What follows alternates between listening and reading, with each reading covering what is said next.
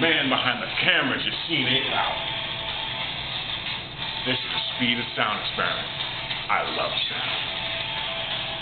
And I want to know how fast the speed of sound is in air at room temperature. So let's see what we have here. Our equation of the day. How simple is this? So distance equals rate times time. Some sort of distance equals a velocity, which will be the speed of sound for us, and times time. So all I need to do is I need to find a series of different distances and then a series of different times for when the speed of sound pulse reaches those distances. Plot a line. Our slope of that line would be the speed of sound v. Just be careful. Just be careful. Your speed of sound will be in centimeters per millisecond. If you want meters per second, you have to convert.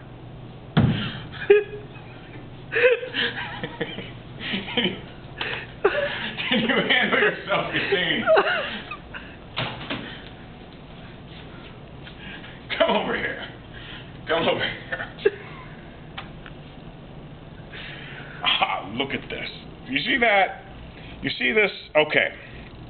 Two things to look at. First, this is the speaker where the sound is coming from. So I'll be quiet for a moment while you get a good listen to that sound pulse. Okay.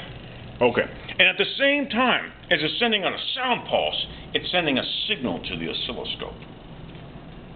And then over here is a movable detector.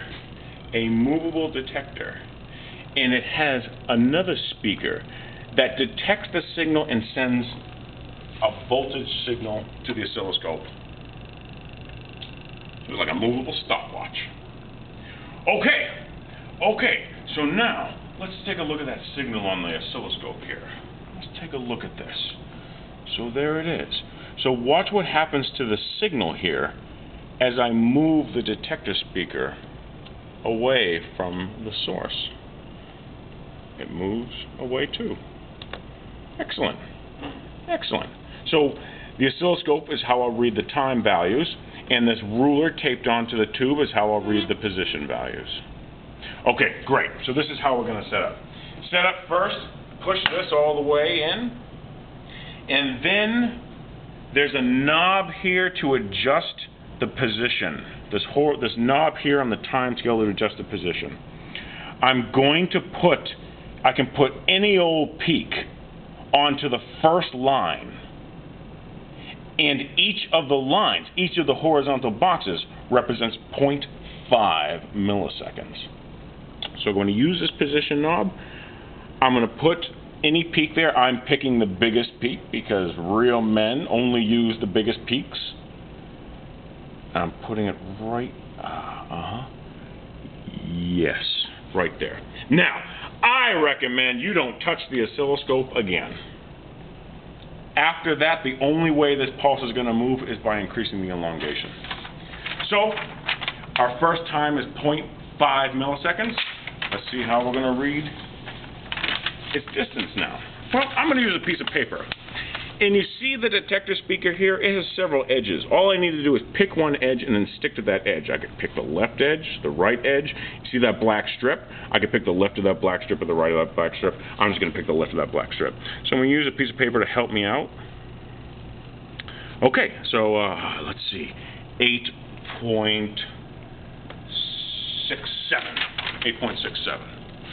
Okay, then I increase the distance of the detector until I see this pulse go to the next box, which would then be 1 millisecond.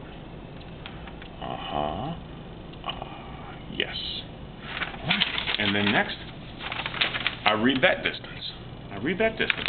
And I do it again. I increase this until now I'm at 1.5. I read that distance. And then 2 milliseconds.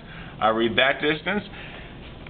And then 2.5. And then 3. And I plot my line. And the slope is the speed of sound at room temperature and air. How cool is that? Okay. For part 2, we now want to find the precision. So what we're going to do is we're going to set the detector at a certain time, let's say 2 milliseconds, and we're going to take that same distance 5 times, and then we're going to find the mean, standard deviation of the mean for your error analysis. So, I'm going to put the speaker back to where this was at the 2 millisecond mark. I read its elongation. Okay, and then I'm going to move this away somewhere. I'm going to move it away. And then I'm going to slowly put it back at that same time. And I'm going to read the elongation again. And then I'm going to move it away and then slowly put it back. And you won't get the same value each time. But that's how you get your 5 values. And then that's it. I'm so happy. I'm going to rock out again.